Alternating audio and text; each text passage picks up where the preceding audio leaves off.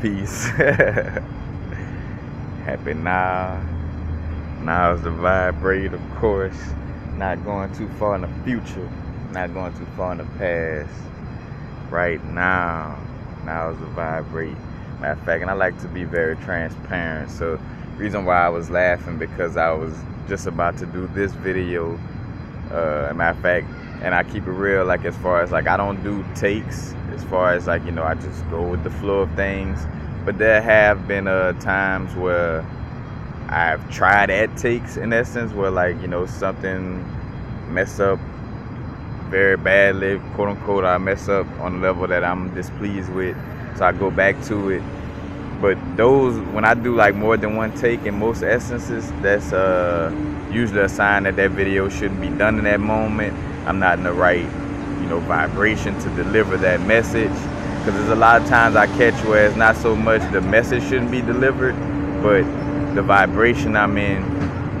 And not to say that I'm in a vibration, but there, for some things you have to be in such a such a balance and high level of consciousness to be able to share, that way you don't get none of your ego ilk on it, you know what I'm saying? But again, see, long story. I was gonna make this a think fast video, but then I was like, it's something that I could end up talking on a broad level, and it's not so much a think fast, like, so I just had to keep it real with that. I lost track of the vibe with my think fast videos. Like I would, they started from just as soon as I catch a little sharp little thought or anything, it's like, ooh, camera on, like think fast. Like, I ain't had no time to write this up, none of this, like think fast. But then it started becoming something where, where I started turning my short videos, so videos that I felt was gonna be short, I turned them into think fast. And in essence, not necessarily being a video that I just did right on the fly, but I started like in essence preparing my think fast and turn them into short videos. So I got to get back to making the think fast to really like how I started them. But anyway, just want to speak to the importance of etymology and gematria, and I'm just gonna share an example of how gematria sheds light on the truth of our of our existence. Now, gematria is basically the taking of certain letters and numbers. As a matter of fact, before I get into this is definitely a cool book to check out. Stonehenge and the Great Pyramid, Window of the Universe by Bonnie Gaunt. It's basically a book that speaks on the gematria of the Bible, like how the deeper meanings of the Bible. Because I tell everybody, of course you could probably find some little moralistic stories and get something from the words at face value, like Peter robbed this one to pay Paul, and then it's like the moral to that story is you shouldn't steal from it. You know what I'm saying? Of course you could get those type of morals and those type of learning situations from the Bible, but it's a deeper situation. It's stories of things that's moving internally, like as above so below. It's stories of the macrocosm and the microcosm, but on a deeper spiritual level. And when I say deeper, I mean it's the truth of our existence. We are deep in our true existence. So for the little shallow lessons of being a human, and being a human is a part of our existence as well. We're not gonna sit here and be like, oh yeah, I'm everything except for the vessel that I'm sitting in, you know what I'm saying? But at the same time, I am more than just that vessel. We've been tricked to think that all we are is this vessel, But gematria is basically,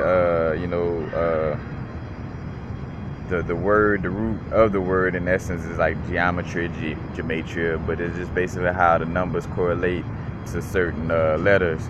And for the most part, you got the Hebrew letters that break down into certain numbers, and you got Greek letters that break down into certain numbers, and you got our alphabet, which, I mean, there's different systems for different, but I haven't come across anything, say for instance, like a number system for Sanskrit, stuff like that, but I'm pretty sure that that exists. But just speaking to right now, dealing with, got the gematria want to speak on the gematria of Jesus' name and showing you how, again, for one, this figure is more about, more so I'm about to show you how the gematria kind of proves, in essence, what the energy is really about.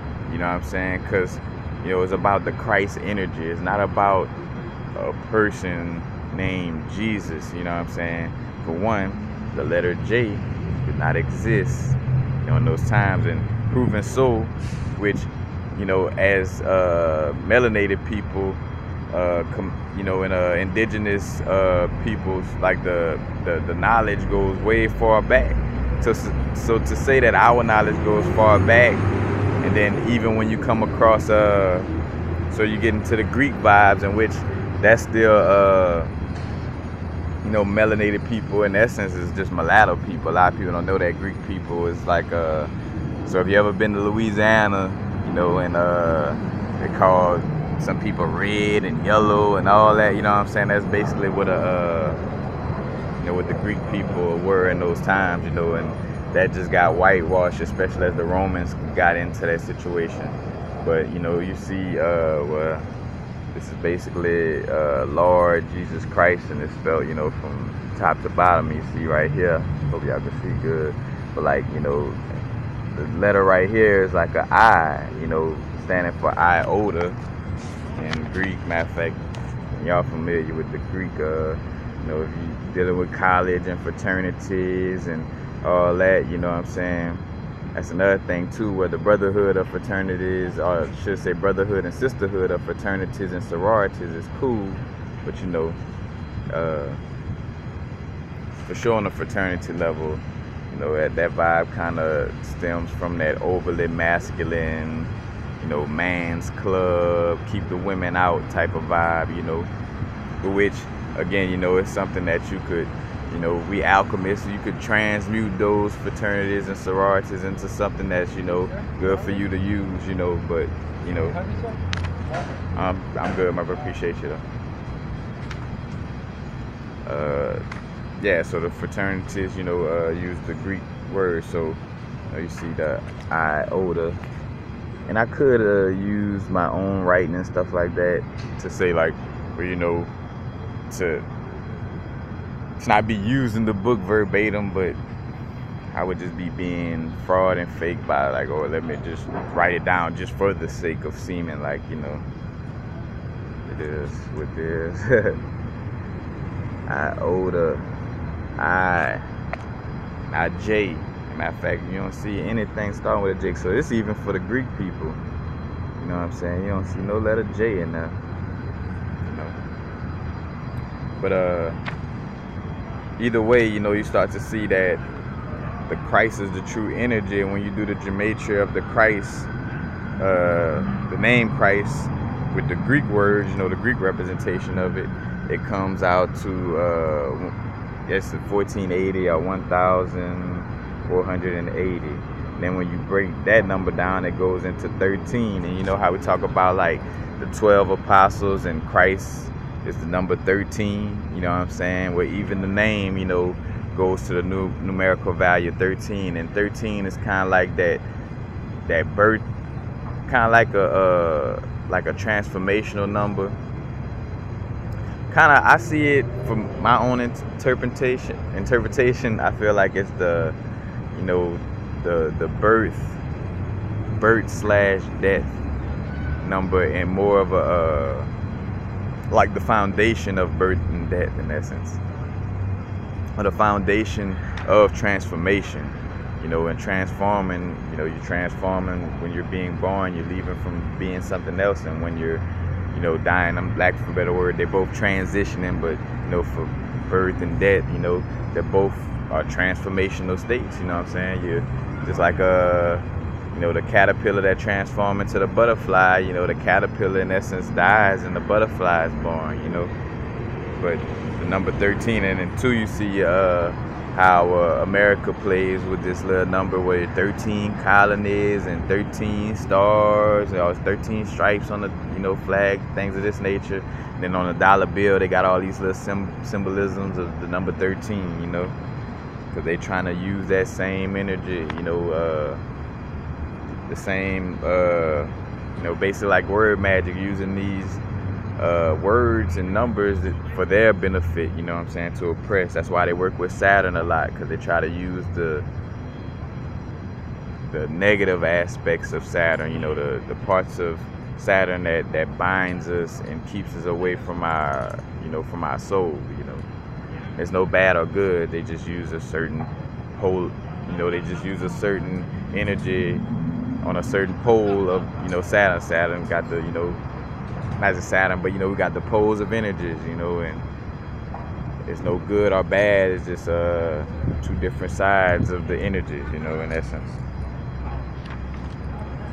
But again, back to the Christ. So the Christ number is represented as 13.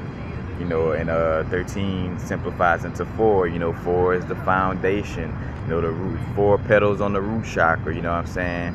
Where was Christ born? Christ was born in the manger. The root chakra. The manger is around nothing but animals. Your animalistic nature. Shit, all that. That's where your root chakra is. Your root chakra has 4 petals, and that's where Christ was born. And your Christ. Christ, what it is, the Christ oil, or that Christ energy that sits in the Kundalini, at the root chakra, rises up, you know what I'm saying? Then cycles and descends back to the root, back to the number 4 again, the birth and death, you know what I'm saying? Kind of like again, just like a transformation, but transformation through that birth, death cycle. And again, I'm saying birth and death, it's no real, if energy cannot be created nor destroyed. A lot of us say this, but then we go along with things that disagree with that, you know what I'm saying? Like, it cannot be created nor destroyed. We're not going anywhere. We never came from any, like we always been, That's hard for your mind to fathom. Because your mind is linear, it has to, in fact, it kind of has that Saturn energy to it. And that's more so if you're dwelling heavily in the logic. But I still feel like even with the feminine vibes, of course, the feminine, the right brain makes it fathomable to believe how, eternal and infinite things are. But at the same time, even that as a whole still has its limits compared to just being in spirit and being outside of the brain with that whole concept, like not trying to intellectualize it and conceptualize it into something you could grasp, because it's it's more than something to grasp. But anyway, so 2, you see the Jesus, and I spoke to this before, Jesus or Yeshua, and then also you got the vibe of the yes. So you hear a lot of people speak on the etymology, like how the word Jesus speaks to yes, and the reason why they hit you with the Jesus vibes with a lot of things is for you to just agree with, to be like yes, to be like a yes man to all these different things, and basically you being a yes man to the damnation of your soul in essence, you know what I'm saying? I had to use that biblical sounding word, the damnation of your soul. I feel like a preacher when I said that. But it is what it is, though. It's, making you a yes man to Jesus, and sitting around waiting for somebody to come back when that character don't even exist in the sense of the way they presented it to you, But 2, you got the God Shu, Yeshua, and then Shu, the God of air. You know what I'm saying? Shu is the God of air that's in between what it is, Nut or Nut and Jeb. You got, I forgot which one is the firmament and one is the ground, and one is masculine, one is feminine. Can't recall in the moment, and I'm not gonna slaughter the information, but you get what I'm, like the Egyptian depiction where you got like the, you done seen the picture of like the person like almost like they're in a yoga position where their hands touching the ground, and they kind of got like a little dome shape in the middle of the body. That's like the one that's representing the firmament. Then you got the ground, that's the one that's representing the earth. But again, and Shu is the one in between, you know what I'm saying? When you look at, like in essence, I would not say to a certain extent in between, but when you look at, all right, what I was gonna say, the air, and the air also correlates to oxygen, which is We're breathing in oxygen. What's the atomic number of oxygen? It's 8. You know what I'm saying? So, Yeshua, some people know it as Jesus. But, Yeshua, the 8, you know what I'm saying? And then that energy, coincides with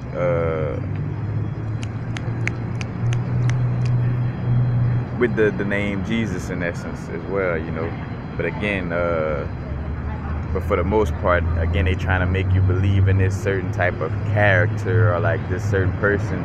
I forgot the name of the book, but it's a book like the 16 crucified saviors. It's basically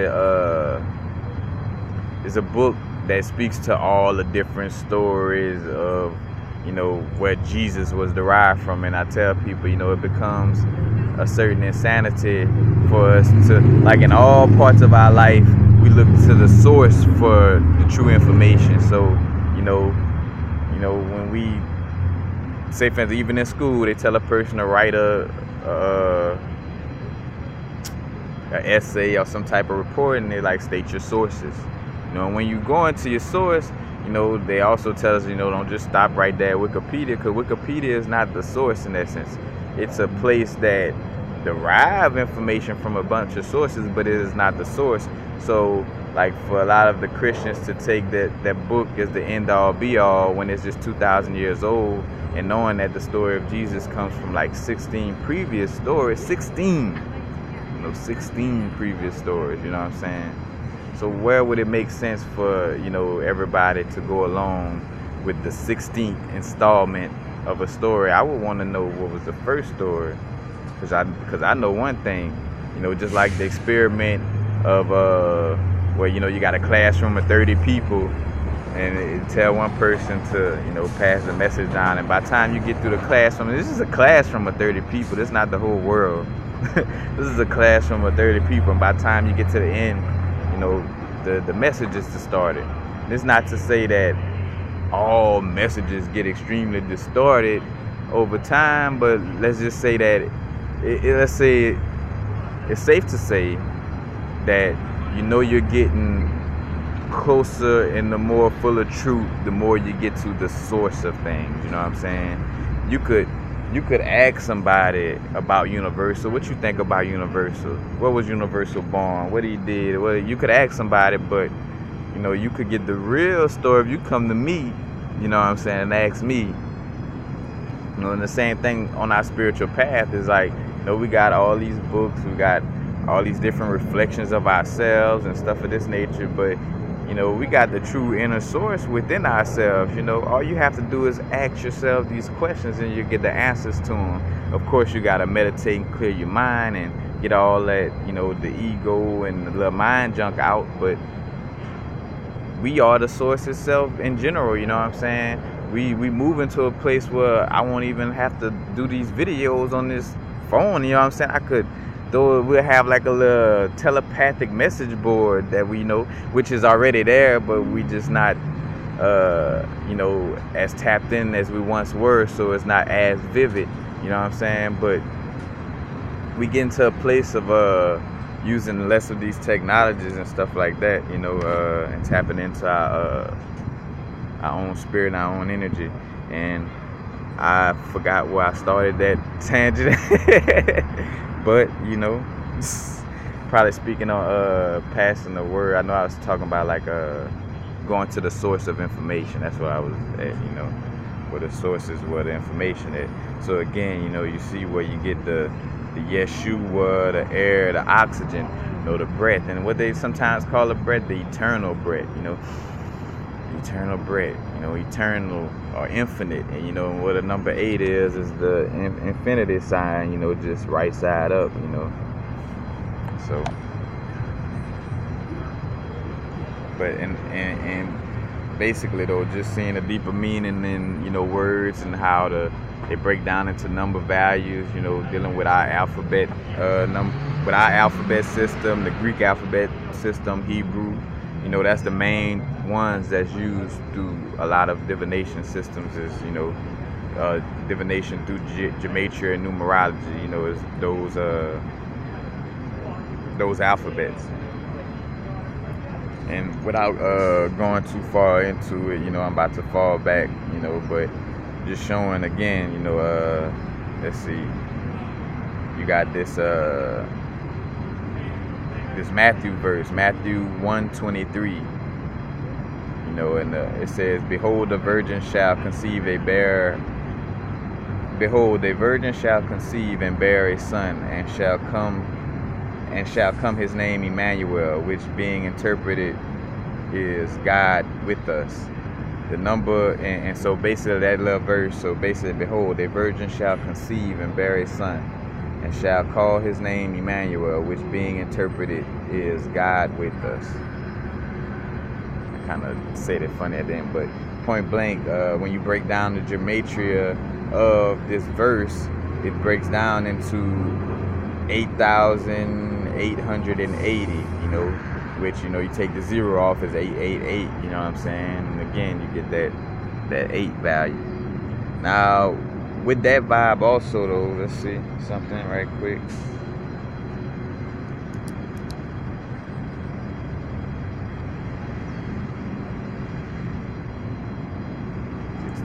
I'm trying to, hold on, let me do some quick math right quick, y'all.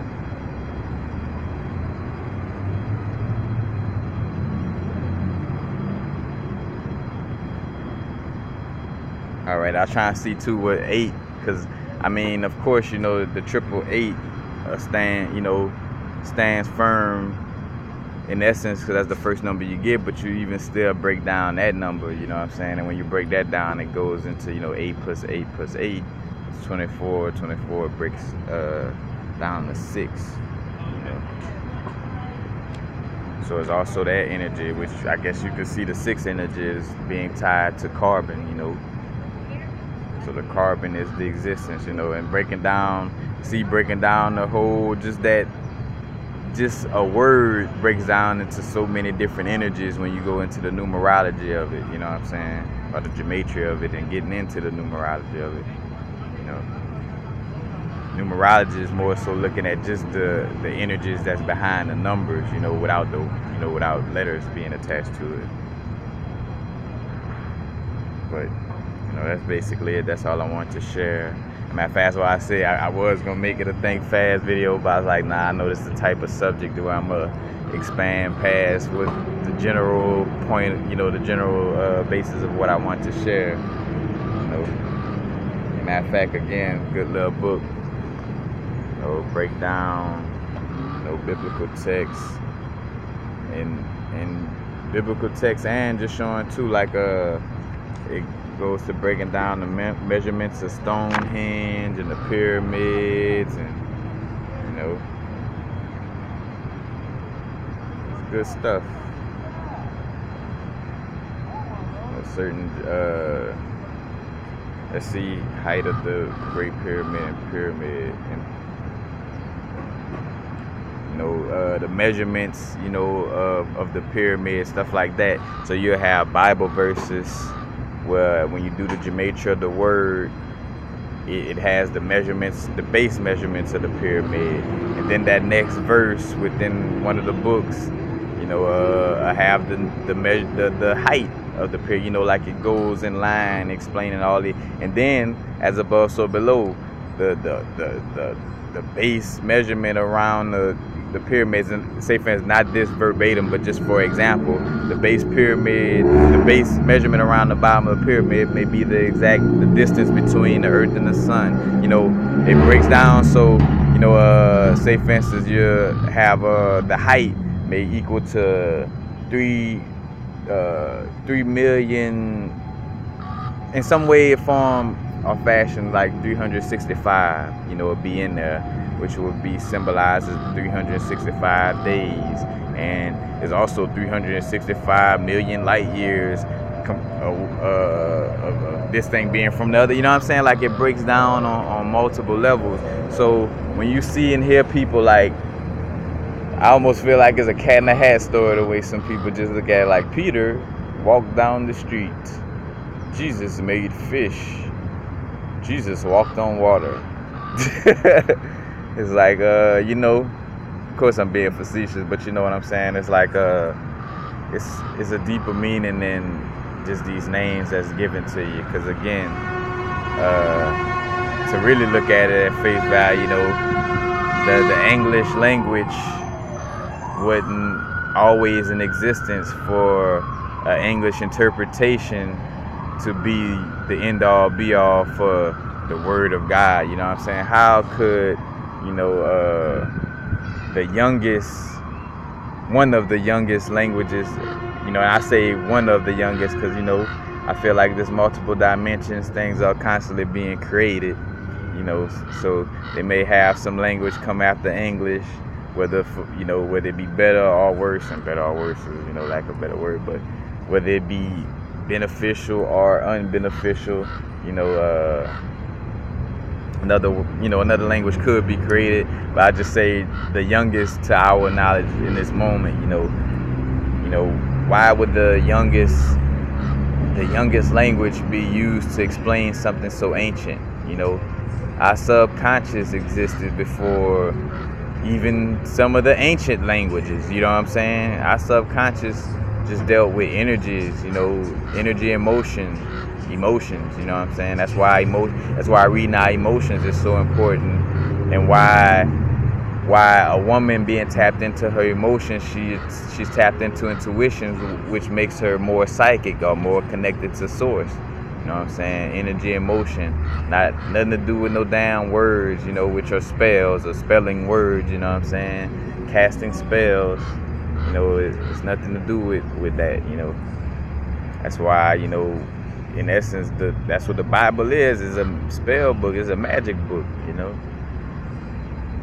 it's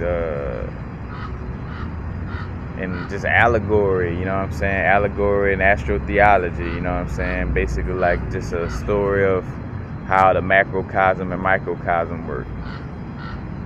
And somebody just decided to put it into, regular little human names and stuff like that, like Paul, Peter, and all this. And again, it was partially to have some type of literature to to tap into spirituality to a certain extent, but for the most part, when Constantine and when he got together with all these different popes and different people, and they had the Nicene Council twice, 2 different Nicene councils, what they had in mind wasn't the spiritual liberation of all existence. That's why I tell people, of course you could find some type of spiritual liberation within the Bible, but just think about the basis of it and why it was, what people had in mind with delivering those words to us in the way they presented. Like your spiritual liberation at the highest, like your highest, the most you could be spiritually liberated wasn't in mind when they were, editing, taking out the Apocrypha and the Book of Enoch, as a parent, as parents to our kids, and as a parent to your kids, you could look at that as, as God, the fullness of God to us, you know what I'm saying, in essence. I'm trying to teach, the youth, I'm trying to teach them, everything I know, and on levels when they're ready for it as well, you know what I'm saying? That's another thing, like going from kindergarten to, on up, you learn at different levels, but at the same time, you still, and when I say that, we learn at different levels, but not on the levels at the way the school system does it. We're capable of learning way more than what the school system spoon feed us in those levels, but it's still levels to learning. But again, if I'm a parent, I'm not going to take out certain information, and then give you this, you know what I'm saying? Because again, and then you see the insanity of parenting, the way it become like why parents lied to us about Santa Claus, and they, I say lie, but they go along with these little stories and all this because they, how can I say, the insanity of America or Babylon or the society has just, infected them, so they spread that shit to us, as children. And, it's not nothing to hate or get mad at your parents, because it's divine order. Everything is divine order, and you pick this situation, so it is what it is. But again, it's just getting into the deepness of the information. The Bible is useful, but it's is just as harmful as it could be useful. Like it is very deceiving, you know. And two, and let me share this too, and this speaking from, of course, the reality of it, but also you gotta be aware with getting information from certain people. As I'm speaking on this, and that's why I always step back from my little rantish vibe about it and be like, but to each his own, you know what I'm saying? Because I'm speaking too from a place where I've been scorned by the Bible. I've been scorned by Roman Catholic religion, you know what I'm saying? So when I speak on that vibe, it's gonna have somewhat of my perspective on it, you know what I'm saying? It's not just I'm extremely neutral in presenting this information. Nah, I kind of still got like my vibe to it in essence, like that inner kid that felt bamboozled by my parents telling me to go to catechism and thinking that, that way was the only way, or that way was, the way that should be. I'm definitely that's why I'm not so into the Bible, as far as like still sitting there and breaking it down, like, which I want to get back into that, because I feel like, again, I spoke to this on past videos, you don't want to take a position on anything. You still want to be neutral, so I still maintain that neutrality towards the Bible. I don't dislike it, or like, it is what it is, you know what I'm saying? I just being a person that was taught to deal with it so much growing up, and knowing that there's so much information outside of it, I just rather deal with the information outside of it and the ancient stuff that predated it.